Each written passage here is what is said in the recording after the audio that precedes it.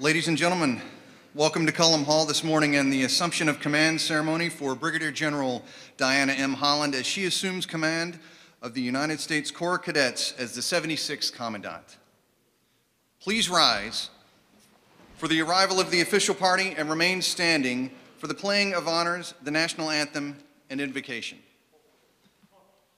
The official party for today's ceremony consists of Lieutenant General Robert L. Caslen, Jr., the 59th Superintendent of the United States Military Academy, Brigadier General Diana M. Holland, the 76th Commandant of the United States Corps of Cadets, and Command Sergeant Major Don Ripplemeyer, Command Sergeant Major of the United States Corps of Cadets.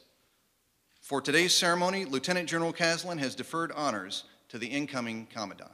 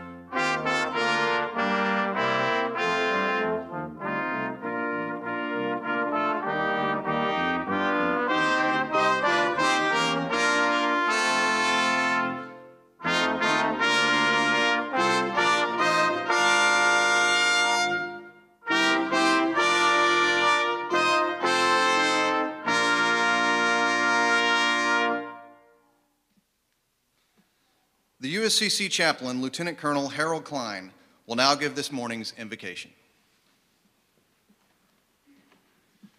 Ladies and gentlemen, I invite you to pray with me if you so choose. Almighty God, we bid our new Commandant, Brigadier General Holland, a hearty hail this morning. We are grateful she has come to lead our team. We expect great things of her as she, no doubt, expects great things of us. Grant that we might find mutual satisfaction in each other's efforts. We ask that you strengthen her for the task at hand.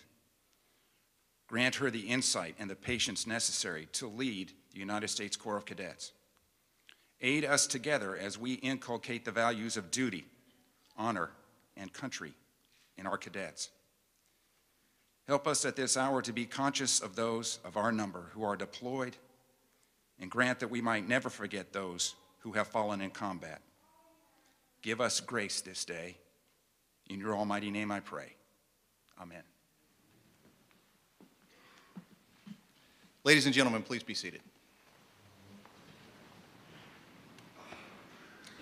As a welcoming to the installation to the United States Corps of Cadets and the West Point community, Cadet Blake Paquette is now presenting a gift as a token of appreciation to Mr. Holland.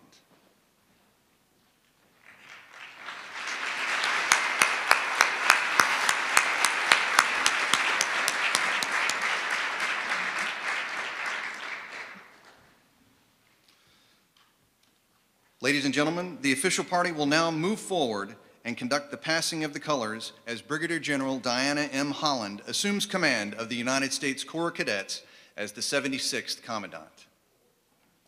The custodian of the colors is the Command Sergeant Major. When the colors are not displayed for the commander, it and the unit are in the care of the Command Sergeant Major. Since the beginning of recorded history, military leaders have used a visible symbol of authority around which to rally their command. The organizational colors embody the spirit and essence of the unit, representing the body of the unit, its soldiers, material, their esprit de corps, and the unit's history and service to the Army and the nation. The ceremonial passing of the organizational colors continues a tradition that has existed in the United States Army since the days of General George Washington. Today, the passing of the colors of the United States Corps of Cadets symbolizes the assumption of responsibility for the unit by Brigadier General Diana M. Holland.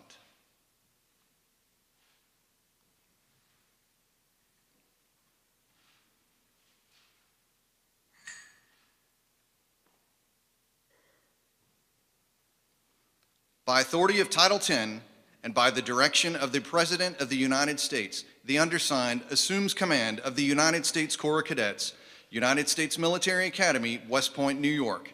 Signed, Diana M. Holland, Brigadier General, Commandant of Cadets.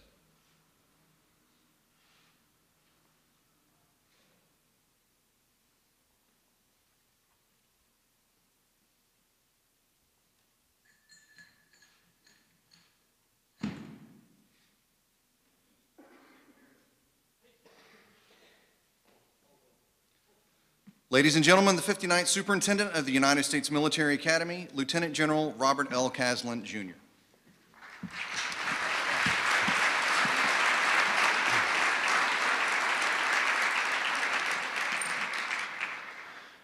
Well, good morning, everybody. What a great turnout. It's great to see everybody. General Anderson, General McMaster, and General Grizzoli, great to see you. General Rapp, wonderful to see all of you here. General Nichols, wonderful. Just great to see you. Thank you very much for coming. And General Trainer and Don and Lou Corrigan and Christian, great to have you as well. Sergeant Major, great to have you as part of here. It really is a wonderful day to welcome our new Commandant of Cadets, Brigadier General Diane Holland, to West Point community as she assumes command as the 76th Commandant of Cadets. Diana has some special guests attending this morning that I'd like to take a moment to acknowledge. First of all, New York State Assemblyman Audie Russell, representing New York's 116th district, which includes Fort Drum. Senator Larkin from New York State and his lovely wife as well. Welcome to all of you. Doctors Marcia Frey and Linda Frey, who taught in the history department where Diana first met them. And of course, a very special welcome to the Holland family, Diana's husband, James. Her parents, Ralph and Johnny, are here from Arkansas. And her aunt, uncle, and cousin, David, Valentina, and Matthew Braucher, are here from California. So welcome to all of you.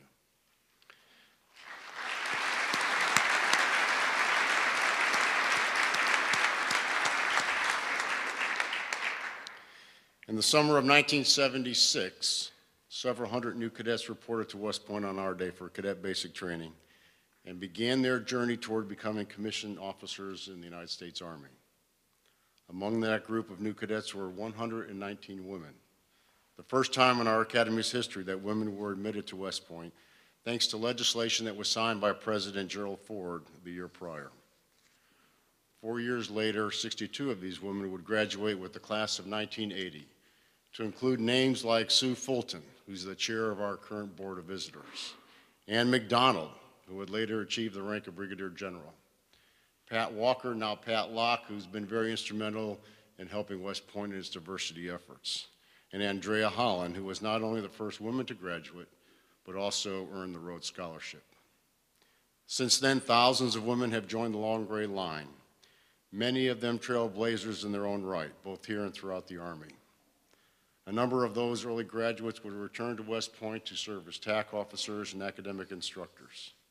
Becky Halstead from the class of 1981 would become the first woman graduate to attain general officer rank, while Colonel Daisy Botner from the class of 81 and Colonel Rich Ryan from the class of 82, who just recently retired, would become the first women graduates to serve as an academic department head at West Point. Graduates like Lieutenants Laura Walker and Emily Perez and Captain Sarah Knutson and Lieutenant Colonel Jamie Leonard would give their lives in service to our great nation. And in just this past year, 3 graduates, Captain Kristen Greist, Lieutenant Shay Haver, and Major Lisa Jaster would make history as they graduated from Ranger School, while Major General Nadja West from the class of 1982 received her 3rd star and assumed duties as the Army Surgeon General, making her the highest ranking female in the Long Gray Line. And today, we mark another first. as Brigadier General Diana Holland becomes the first woman to serve as a Commandant of Cadets. You know, Time magazine got it all wrong. Between our women Rangers, the removal of the combat exclusion law, the assignment of an African-American woman as a 3-star Surgeon General, and now the assignment of women General Officer as a Commandant of Cadets, and again, all West Point graduates, it was a tremendous opportunity to recognize the women of the United States Army as Persons of the Year.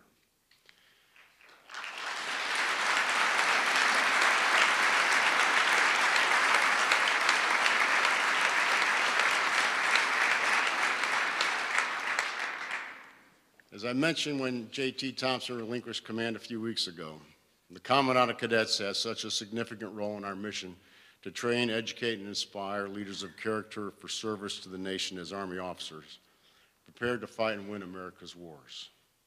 The COM is the M in military in the United States Military Academy, with the awesome responsibility of the military physical character and social development for more than 4,600 cadets. JT left some pretty big boots to fill, but I'll tell you, Brigadier General Diana Holland is immensely qualified for the job. Diana graduated with the proud and mighty class of 1990. Incidentally, one of her classmates, Kristen Baker, had the distinction of being West Point's first female brigade commander. And even then, more than 25 years ago, Diana's classmates knew she was destined for great things. To quote from her howitzer entry, quote, "We knew Diana was destined for greatness when she won the drill-off in Beast, and now she is in charge of the regimental drill. Look for her 5'1" frame in her pickup truck back at West Point a few years as a history P and many years later as the soup." End quote. Well, we knew she did return to West Point a few years later to teach in the history department, and now we welcome her back as the COM. And there's still some time for that howitzer of prophecy of one day becoming a soup, so it may just come true. Oh, and as her new neighbor, I can personally vouch for the pickup truck. Diana has an impressive resume. She's a career engineer officer who has served as platoon leader, company XO, battalion's logistic officer, company commander, division plans officer, and a battalion operations officer. Along the way, she earned a master's degree in history at Duke University, and as I mentioned a moment ago, came back to West Point as an instructor and assistant professor. She served as a plans officer and branch chief on the CENTCOM staff, as well as a tour in the Pentagon as XO to the director of the Army staff.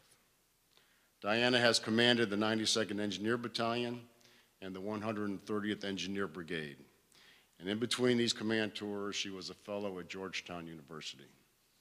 And most recently, she was a deputy commanding general for support at the 10th Mountain Division, the first woman to be a deputy commanding general for a light infantry division, and the first woman general officer at Fort Drum.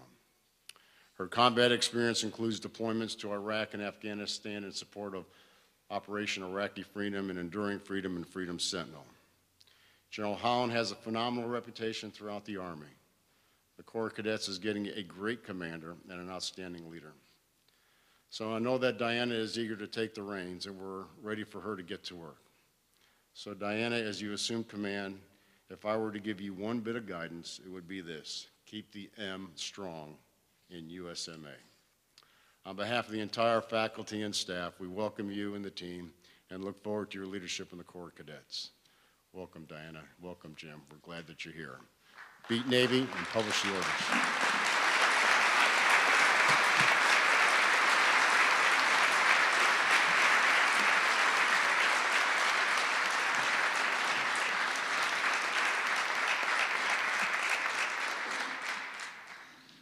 Ladies and gentlemen, please welcome the 76th Commandant of the United States Corps of Cadets, Brigadier General Diana M. Holland.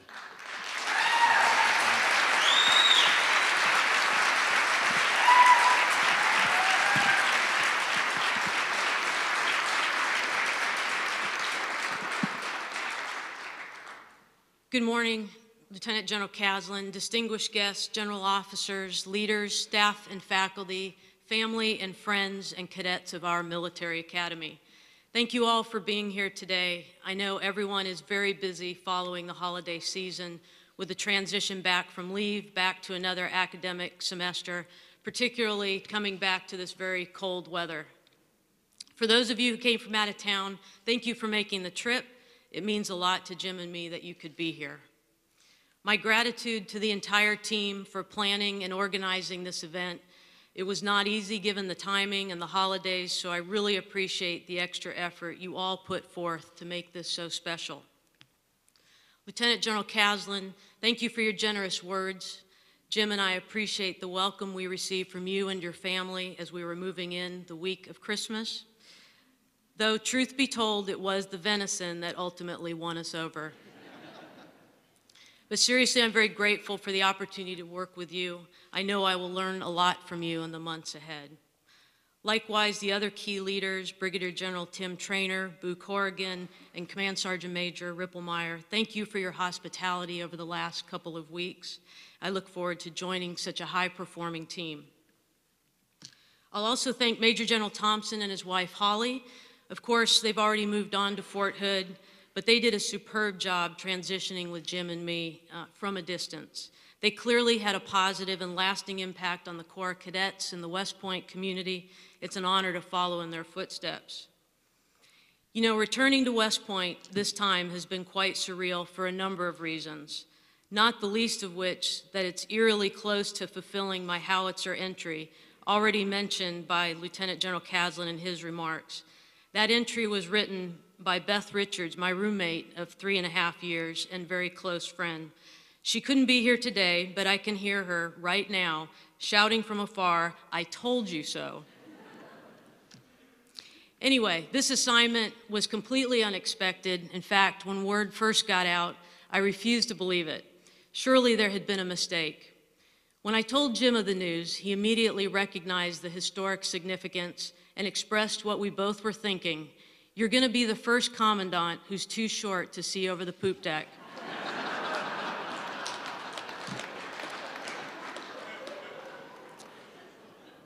Well, apparently seeing over the poop deck without a step stool isn't a minimum requirement. So again, it's very humbling to be here, humbling because I'm only here due to the support and mentorship of many, many others and the amazing teams to which I've belonged. So I'll start with my first Army team, the class of 1990. Many of them are here today, and I so appreciate your demonstration of support. That sense of teamwork really started the day we came together in 1986. The proud and the mighty proved to be an appropriate motto. I distinctly remember challenging myself to work harder, to be as fast or as strong or as skilled or as smart as many of you. It was a healthy competition that inspired me to be better every single day. But when I wasn't as strong or as skilled or as smart, I could always turn to one of you for help or advice. I'm grateful to know you, to have served with you, and most importantly, to be counted as one of you. I also had the fortune to play on the women's lacrosse team, despite the lack of skills at the start. Great friends, in fact, I got to call out two of them who are here today, Debbie Dines and Margaret Manry. The three of us were the co-captains of the women's lacrosse team from 1989 to 90.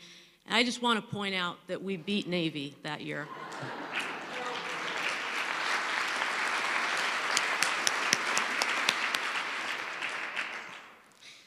Since graduation, I was fortunate to work with so many impressive leaders. Again, too many to list here, but I do want to highlight some of those individuals who are in attendance today.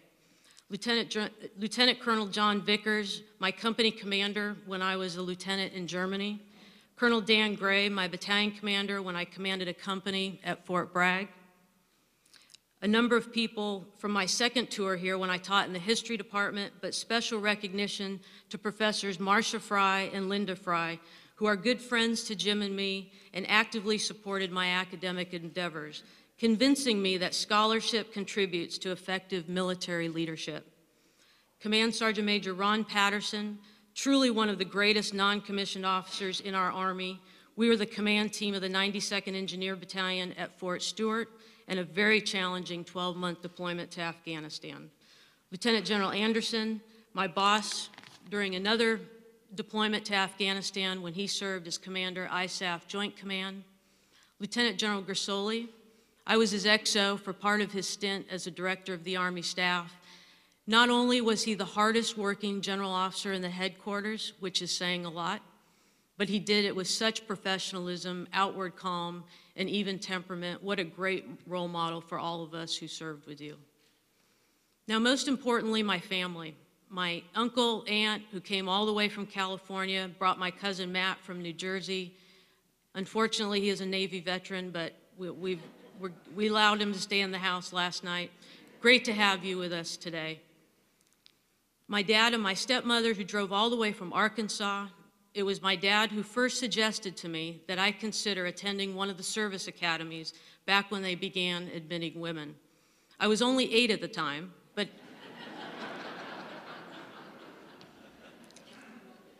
remarkably had already expressed a desire to serve in the military, and his suggestion immediately took hold. It was he who dropped me off here almost 30 years ago to become a West Point cadet. I appreciate your love and support for convincing me early on that I could achieve anything. I just had to work hard and treat people right. My husband, Jim, simply put, he is a saint. He has been there every step of the way, and lately that has been quite a path. Most noteworthy, 3 PCS moves in the last 18 months. Now, he prefers to stay out of the limelight, and he doesn't ask for much. Well, he does ask for one thing, and that wherever we go, there is good hunting and fishing. Luckily, the Army has generally cooperated with us on that. But I wouldn't be able to serve the way that I do, with the passion that I do, without your support, your encouragement. I thank you, and I love you very much. In closing, I'm very grateful for this opportunity, first to be part of a winning team that demonstrates continuous excellence and contributes to our nation in such significant ways in times of peace and in conflict. Second, the opportunity to work with incredibly talented young men and women such as those that you find here. They are an inspiration and serve as a constant reminder that the future of our Army will be in good hands. And finally, to contribute to a purpose that is so consequential for our soldiers. Our soldiers who achieve amazing things, overcome incredible obstacles around the world, and make great sacrifices every single day. They ask for very little in return, really only that they be well led. It is particularly gratifying to support a mission that answers that call. For those reasons and then some, I appreciate this opportunity and look forward to working with this team. Thank you all again for joining us today, and go Army, beat Navy.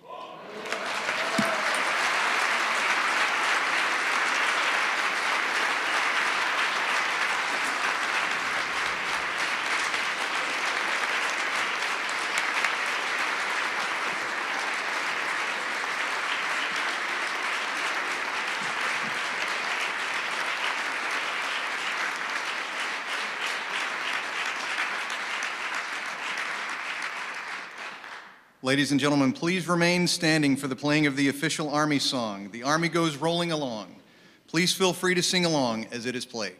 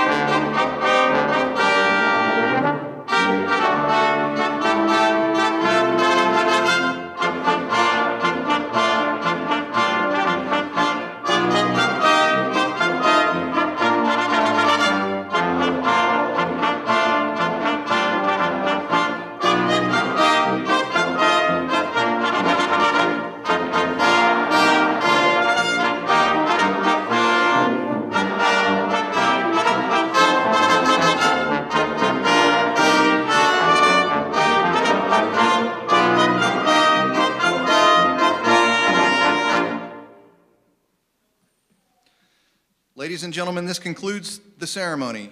Please join Brigadier General Holland at the West Point Club for the receiving line to bid her welcome and offer congratulations at the reception. Thank you for attending today's ceremony and enjoy the remainder of your morning. All guests are asked to exit the building at the south stairwell as they make their way to the reception in the ballroom at the West Point Club.